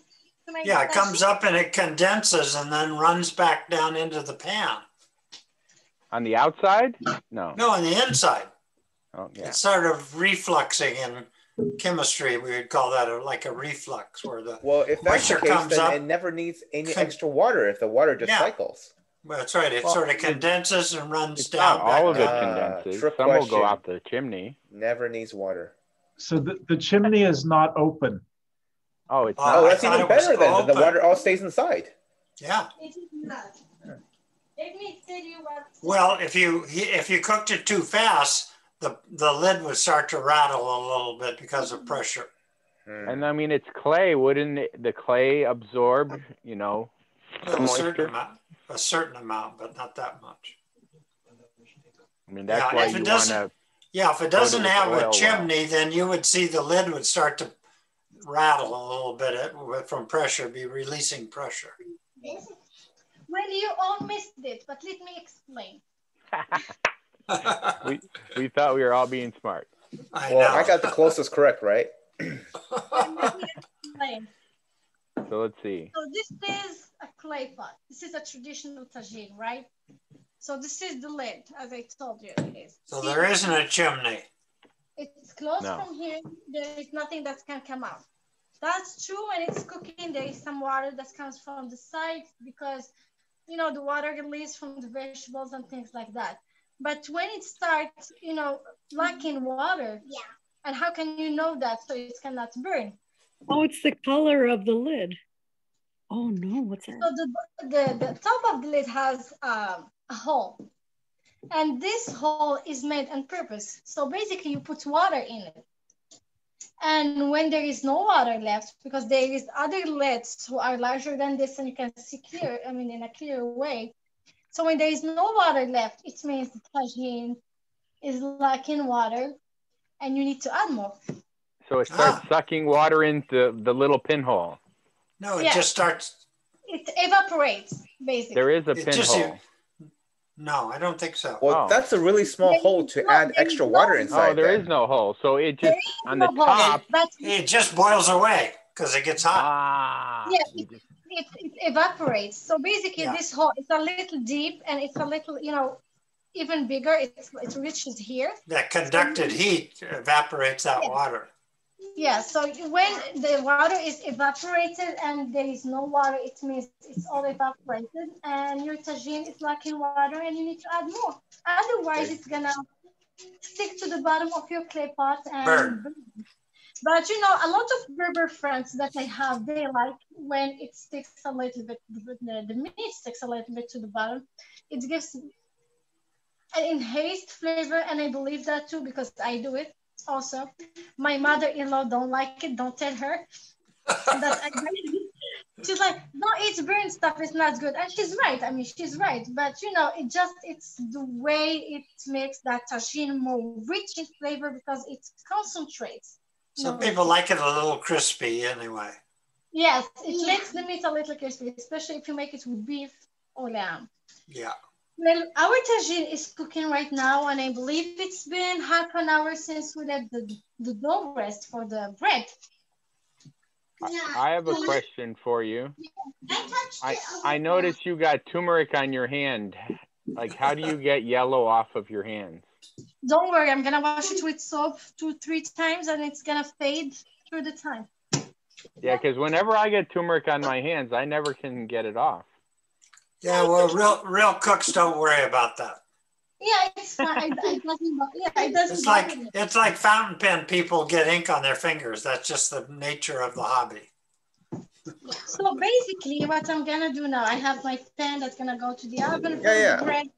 There is people who likes to put flour on top of your working space. I hate flour on my hands. I don't like the texture. I don't like it. So this is why I have fine semolina that I'm gonna use instead. So I'm gonna just sprinkle.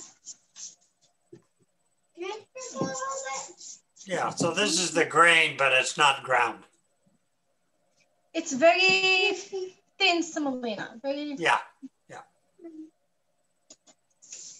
Okay, thanks. So I'm gonna take my.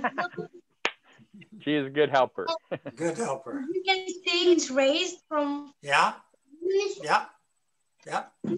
So I'm gonna have a bowl with a little bit of water to help me manage the dough and not stick to my hands. A bowl with a little bit of water. And I'm gonna just dip my hand in that bowl a little bit. Won't stick to your hand. Yeah. Yes, and start, pulling the dough on top of here.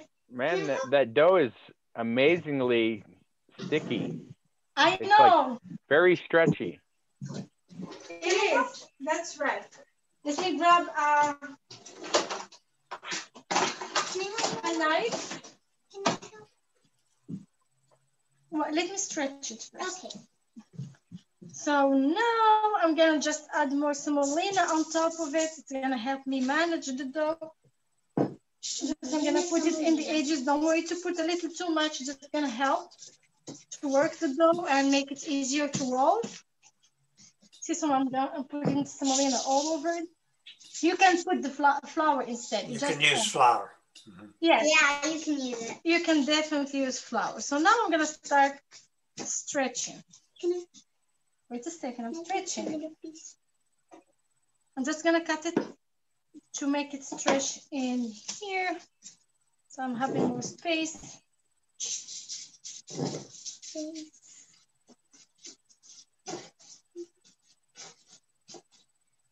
And do the same with this.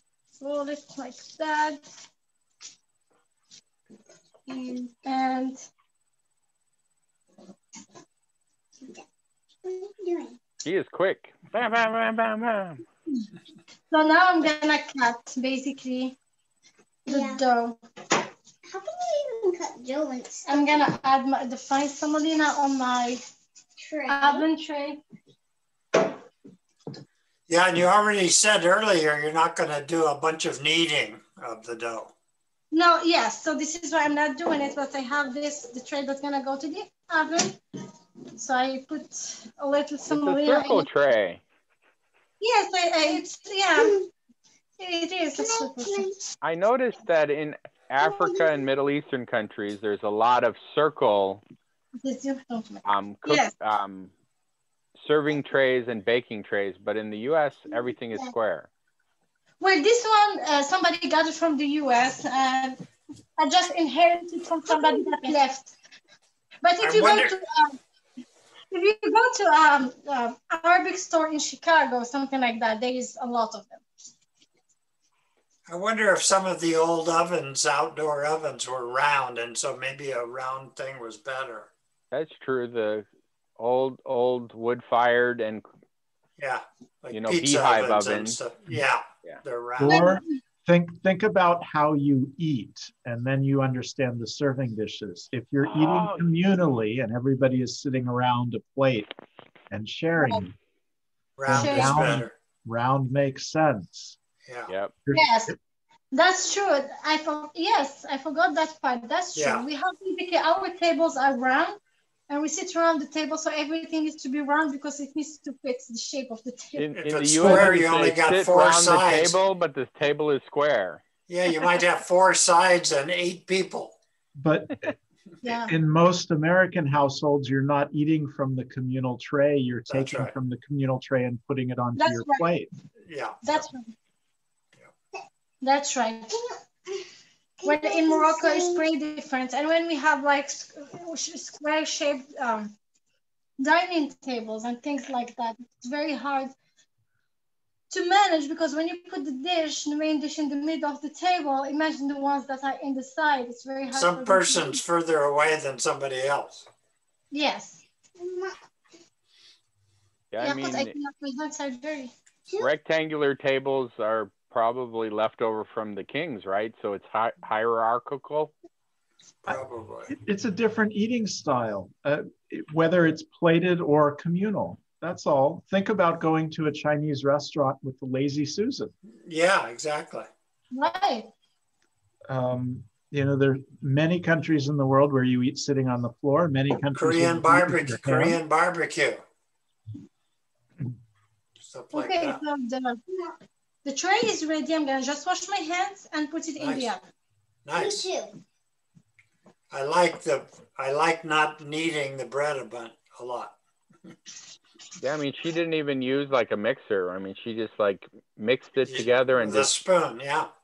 I mean, barely mixed it. Yeah. And just let the yeast, set for about 30 minutes. Well, I'm thinking of sort of North African too, you think of having a flat bread, like a pita or something as a daily kind of bread. No, actually in north of Morocco, north of Africa, the main bread is basically that thick. And it's still gonna rise in the oven and I'm gonna have a lot of, it's gonna be thick. And was that some of the French influence that they have the more bread that's rising rather than a flat bread? No, I mean, even the Moroccan traditional bread is the same way. It rises and it's thicker because we dip it in the sauce and we need it to absorb it. Yeah, absorb, and you want like a pocket to scoop food, right? Yeah. Yeah, if it was that thin, you cannot absorb the sauce. Right, you need more substantial bread. I get it, yeah.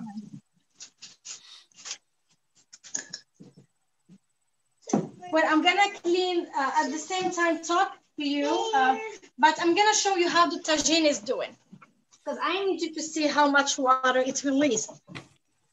Okay? See? Oh wow! You didn't really put much moisture in. But do you let it? Do you reduce that moisture by letting it cook or not? I mean, I let it cook, and once the vegetables are ready and the meat is ready, I can remove the lid and let it reduce a little bit more. Okay. But right at the end, you let the moisture out, yeah? Yes, yes, right at the end. Right now, I'm just gonna clean at the same time, talk to you. Yeah. And if you have any questions, go ahead. It's now or maybe never. Well, this has been wonderful. It really is wonderful. You did such a great job. Well, thank you. I'm glad you like it. Well, this is a very But this is not a modern cooking show. Modern cooking show, you would put it on the stove and then you'd take one out and eat the show right away. Yeah, the modern show, they only got in the modern show they only got like 20 minutes. Well, I'm not ready to Ray yet, but you know, we never know. This is how she started out. Yes, I know. Everybody starts someplace. Somewhere, that's right. Mom. Yes, Mama. Yes. The computer. Yes. Is there any spices that you remember from Morocco that you can't get here now? It's hard. You said olives already. Olives. I don't know if you.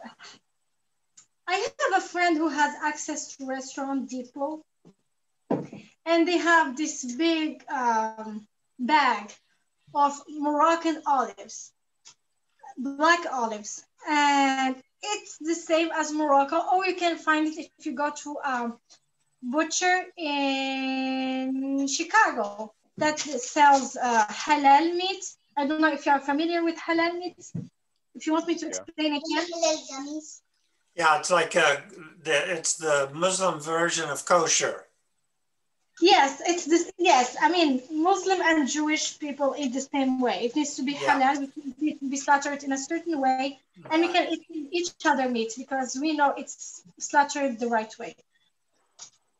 And basically, those kind of stores that sells halal meat have a bunch of vegetables that are from my home country or from other seas overseas. And also you can find Moroccan olives, Palestinian olives, Turkish olives, and the Moroccan black olive specifically, even when I buy it in Morocco, I will have to wash it to release the extra salt. And once I do that, I put it in a tray and turn first on the oven. And when the oven is very hot, I know. When the oven is very hot, then what I do is I put the tray inside the oven to let it dry out a little bit. When they dry out a little bit, they give better flavor and they're less watery. You feel like the olive lost the extra moisture and the flavor was enhanced, basically. It's a stronger olive flavor. And then once I do that, I just put them in a jar and add a little bit of olive oil. It's just like I wrap them in olive oil and I shake the jar and I keep them in my kitchen. That's it. So, but otherwise, spices you can find, yeah. The spices, yes, the spices. There is a spice that's called the ras al hanout, which is the exact translation is the top of the market. It's like the top of the market spices. And it's like a mix of 15 spices like that. It can go up to 25 spices. And it's a little similar to garam masala, but it's not quite the same taste. And it's very hard for me to find it here. The problem is when I have some of my family who came to visit a few years ago. They brought me some, but the problem with the spices is they fade through the time and you don't have the same enhanced and strong flavor. And so basically I felt like it's not giving me what I needed from the spice. So, and it's hard for me to find it here. Wow. I did find something similar, and it's also called the top of the market spice, something the same name and everything, but it does not taste the same. It's really far away from what it should be tasting. So this is the one spice that I really had a hard time finding. And even if you buy it from Amazon, it's the same problem. It has a lot of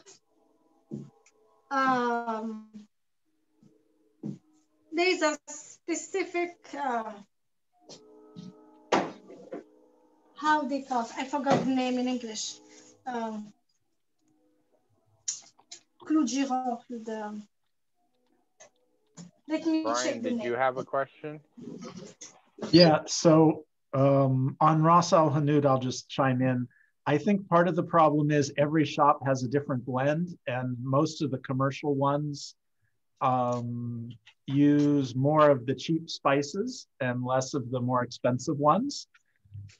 And each brand is going to have a really different flavor.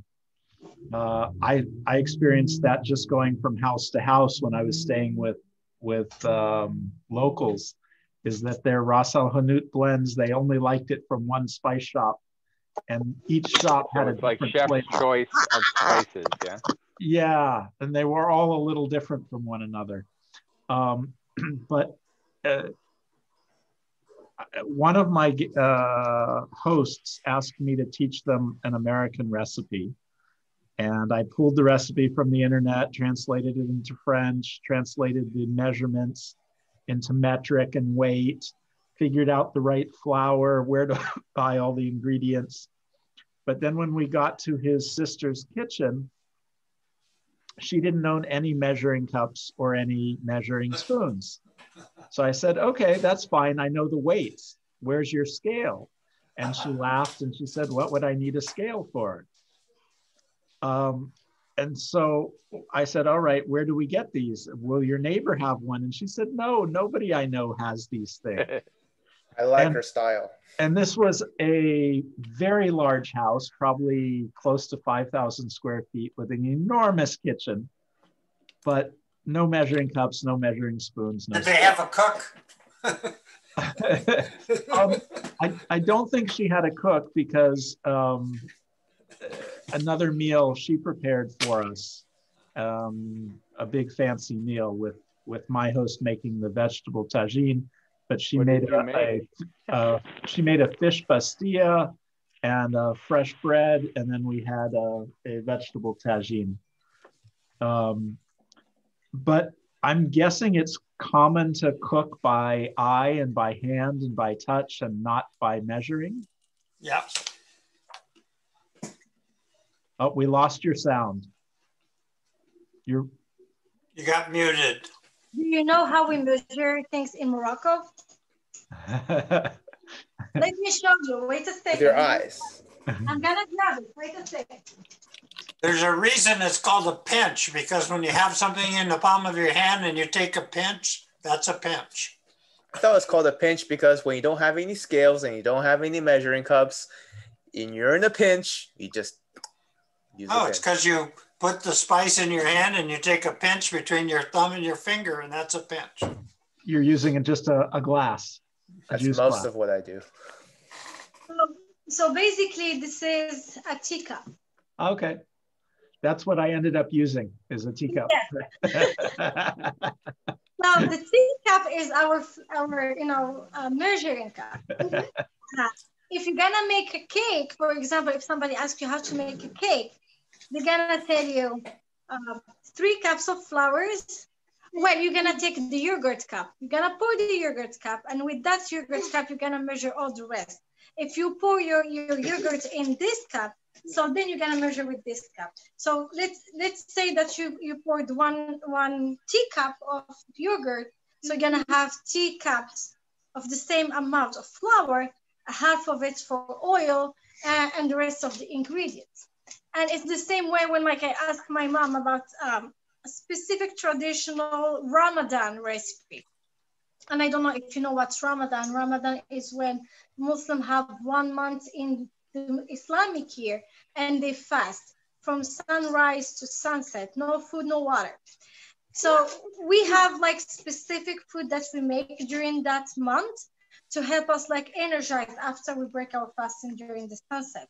And when I asked my mom about the recipe a few years ago, she was like, take a cup of tea. You will need this amount of flour, this amount of cup of tea, 3 cups of teas and 1 of oil, and one you will need to have 3/4 of it with olive oil, 1/4 of it with olive oil, 1/4 of it with butter, another 1/4 with normal oil, and mix all of it, and it needs to be 1 cup of this cup of tea. So it's basically, you need to take it as a reference in everything you need to make when it comes to pastry and dough and flour. But when it comes to making tagines and things like that, it's basically depends on eye measurements and how you see things, and there is no specific amount. Like salt, it depends on how much salt you like in your food. If you like it most saltier or a little less salt. Yeah, the Americans would take the cup and then they would make a little mark, 1/2 a cup, 1/4 of a cup. I mean, I know people that even for making sweets, they don't need to measure anything. They have the right, measurements from the first time. I struggle making pastry and sweets just because I need to measure everything. I'm more at size person. I would just see things and know how much approximately I would need. But when it comes to cakes and things that needs precise amount of ingredients, I struggle actually. I have a hard time to do it. Yeah, my father, I grew up in the restaurant business. My father cooked his whole life. I don't think he ever used any real measuring cups. He just knew what to do. Oh, dinner's ready. Change the camera. What was that? I don't know. How's yours, Masaru, coming out? So I'm gonna just poke the chicken and check. I haven't Everything is or anything.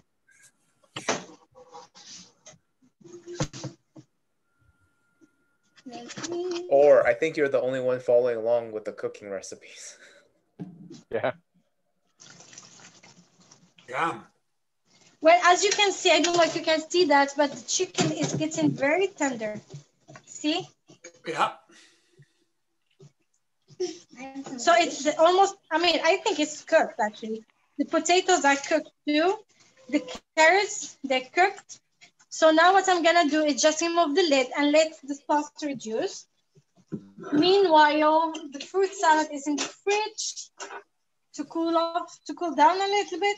And the bread is cooking. I'm gonna just increase the heat a little bit to have the sauce reduce faster. I'm gonna just check on the other pan. Wait a second. How long is the bread in the oven? I didn't catch that. Well, the bread is gonna take between 20 minutes to 25 minutes. Maximum. Even the other pan, the chicken is cooked. And I'm gonna remove the lid to have the sauce reduced. And let's clean the table. I did clean the table. Oh yeah. Yeah.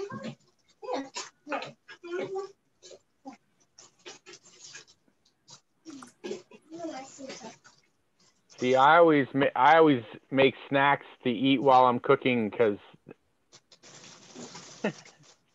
I don't actually.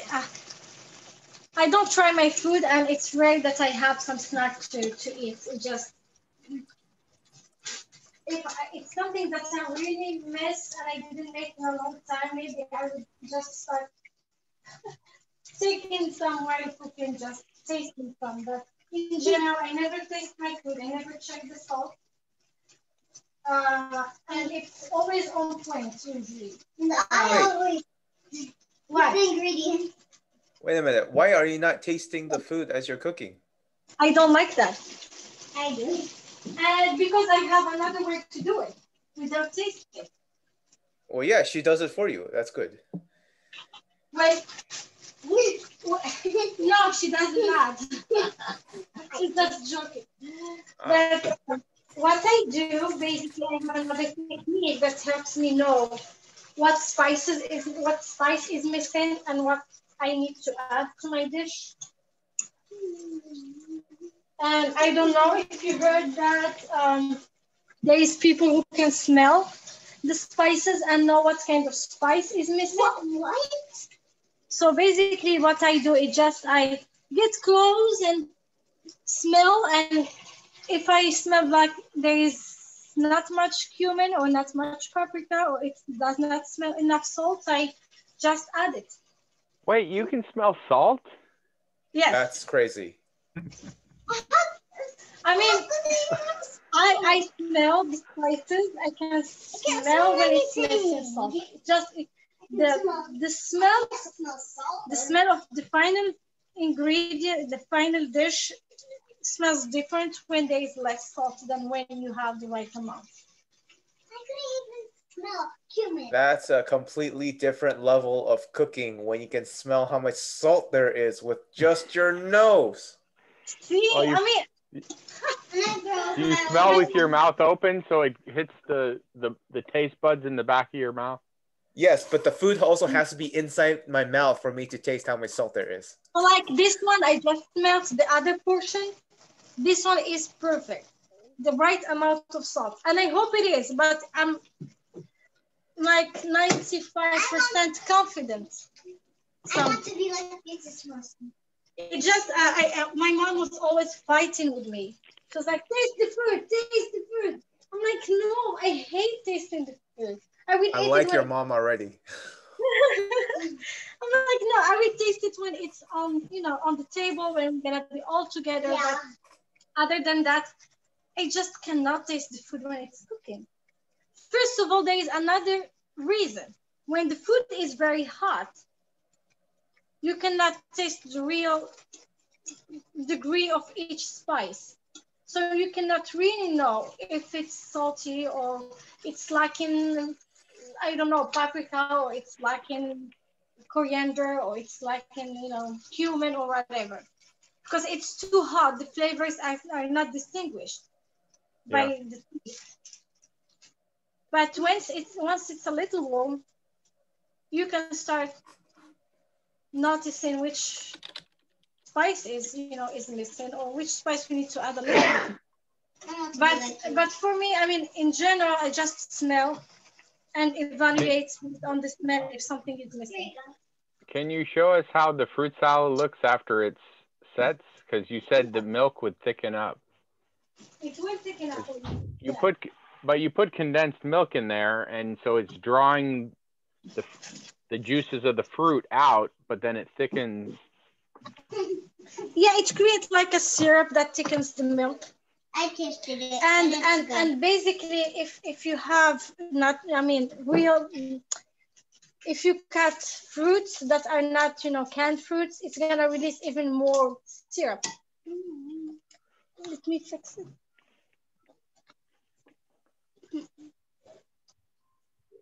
I mean, I don't know if you can. So now the milk is all flavored with the juices, yeah. Yes. I tasted it. It was good. So there's no sugar. It was just condensed milk and fruit cut up, and then a little bit of orange blossom water. Water. No. Let me give you a small bag. Okay. Your sample tester is going to test it, huh? See. Yeah, I know it's good. By taste, not only by smell. I mean, it smells orange blossom water. You can smell it. So is there any fruit you wouldn't put in there? Like I probably wouldn't put dates in, or raisins. Grapes, yeah. You can put raisins, it's fine. But what I like to put, I will not put like kiwis. No kiwis. It does not mix well with the other fruits. It become a little sour, and the taste turns really bad with the milk. I don't know why. And the blossom water. So normally like citrus and apples. How about banana? Banana is my favorite. So I always put banana. Okay. So there is banana, apples, mandarins or orange cut in small pieces. I will put pineapple, peaches, mango, strawberries. Strawberries, I mean, they mix very well with the bananas and apple. I got a message from somebody said they're going to use that roasting the whole olives on high heat trick. Like how you said to do that with the olives. I turn off the oven before putting the olives inside. So you bring them at high heat, and then you put them in, and then you turn it off. Yes. Okay. To just dry them out. Yes. And I repeat this. I mean, I leave them inside until the oven cools down. And then I repeat that 2 to 3 times, depends on how much time I need to repeat that. So do you take the olives out, heat the oven up, and then put them back in? Yes. Okay. I do that 2 to 3 times. Depends on how big are the olives and how much time I need to repeat of food. I mean, I've dehydrated stuff. I have a gas oven, so it has just a little flame. No, I don't want to dehydrate it because with the dehydration, basically, most of the time, it's going to just dry too much and it's going to be a little hard. We don't want that. We want them to stay soft. Okay. And yes, it's going to dehydrate a little bit, but not to the point where it's very dry and hard to chew on. Yeah, so you're just taking the moisture, but you don't want the olive itself to dehydrate. Yes, we take we take the moisture, but not 100%. Let's say we take like 50%. You know, your olive become wrinkly, but it's still very soft, and you can squeeze it, and it's still manageable. So, good deal. Yes, I agree. Let me check on the bread. Let me put this, see if you can see the oven with me. Let me grab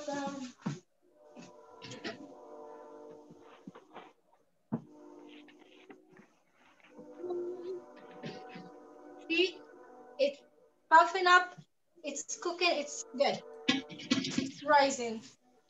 So it's good. We are in a good spot. It's cooking. And the chicken is ready, actually.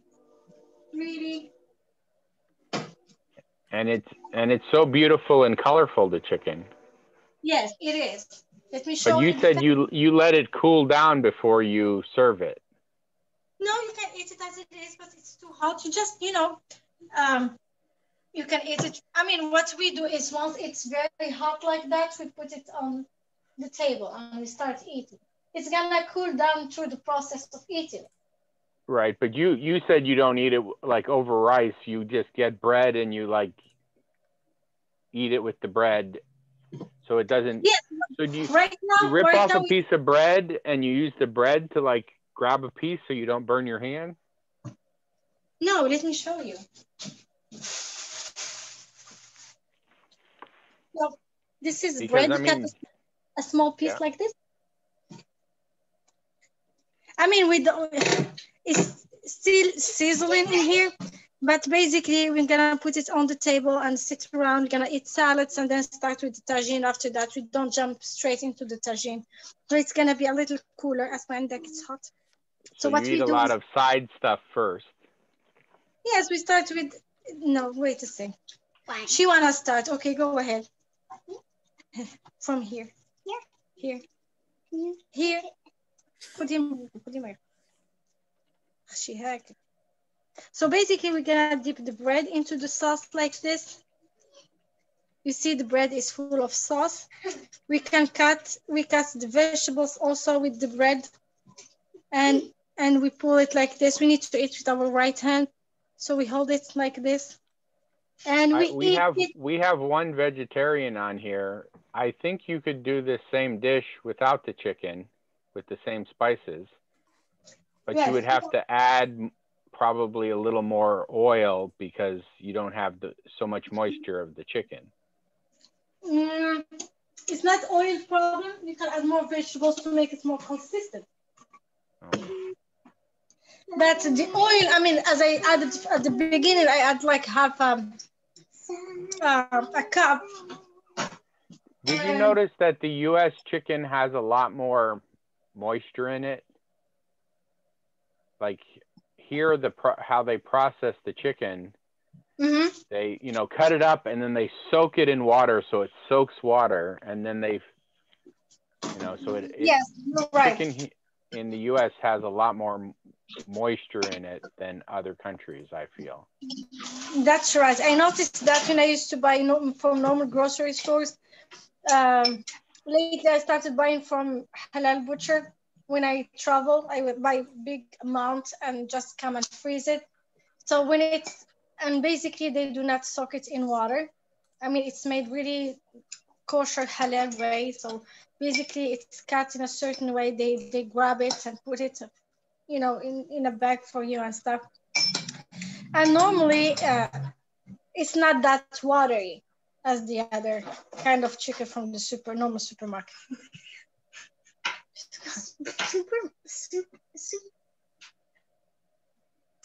Yeah, it's different from, buying one from direct from the farmer.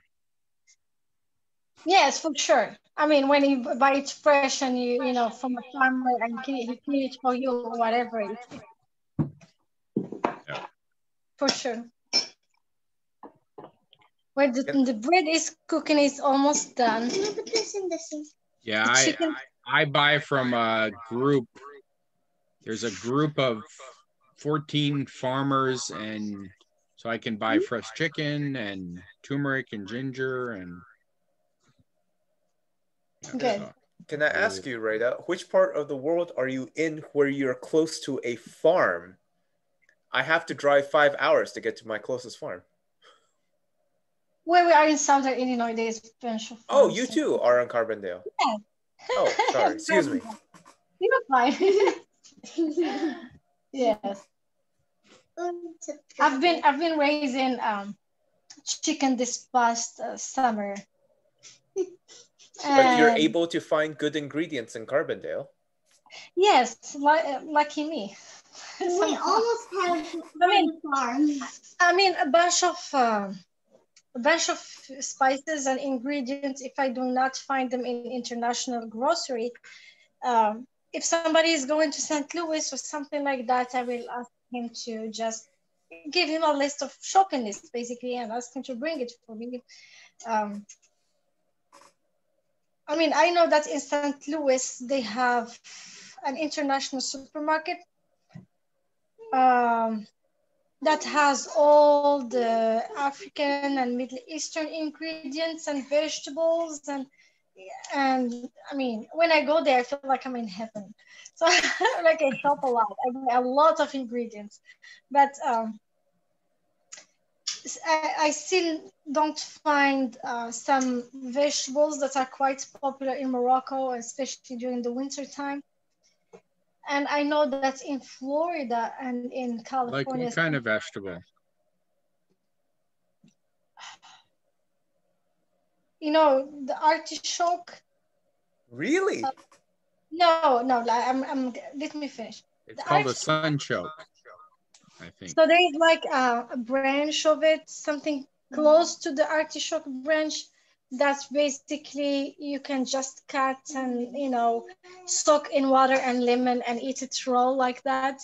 Or you can cook it with preserved lemon in a tajine with lamb or with beef. And there is also another vegetables that look like apple. Yakut. And it's yellow. And it's, I forgot really the name, coins or something like that. I have a hard time to remember the name. But that one, we cook it also in a beef tagine. And we caramelize this special vegetable in honey and butter. And we make it like a sour sweet dish. We have a lot of sour sweet dishes. So yeah, this is the kind of dish that I miss also in here. And I'm having a hard time to find.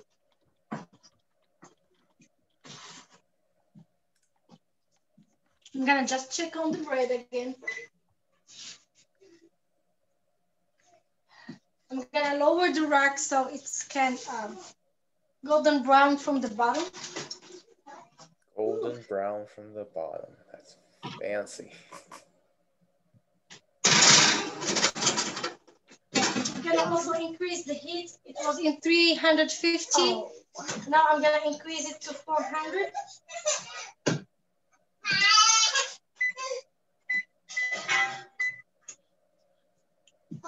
Let me bring the little one. Yeah. Ooh. That's right. It's your show now.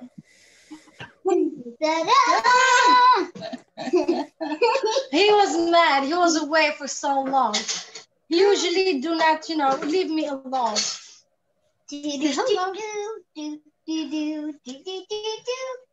No, he don't want to.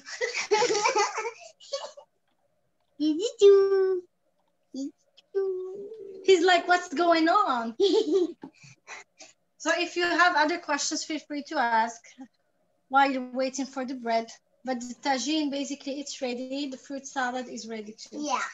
Well, I would like you to finish your thought, Radia, about the fruit vegetable that you could not think of that was on the tip of your tongue.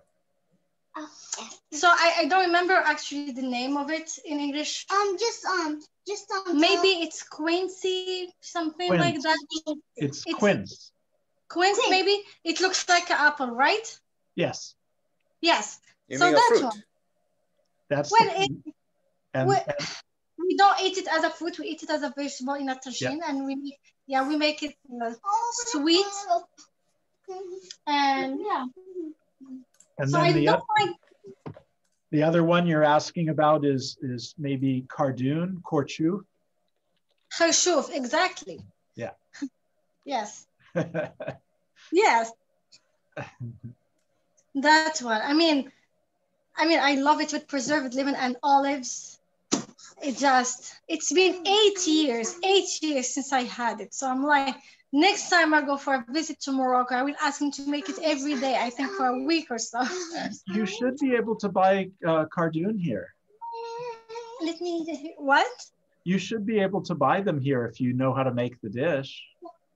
I know how to make the dish, just I don't find it. I know that there is people who find it in California or in Florida because it has warmer weather and there's other variety of vegetables in there. She's also in Carbondale, which is Carbondale's not that big, so. Wait a minute, but she says she can find most anything in an international market. That or St. Louis, I thought that's great.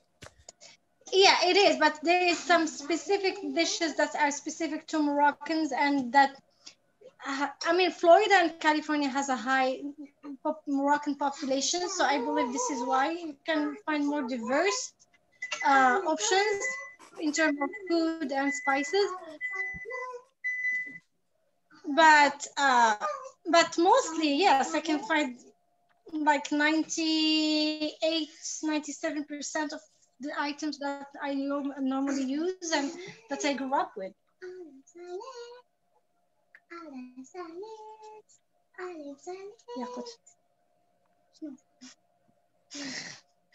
She's a little bit too excited. She's waiting for the tagine.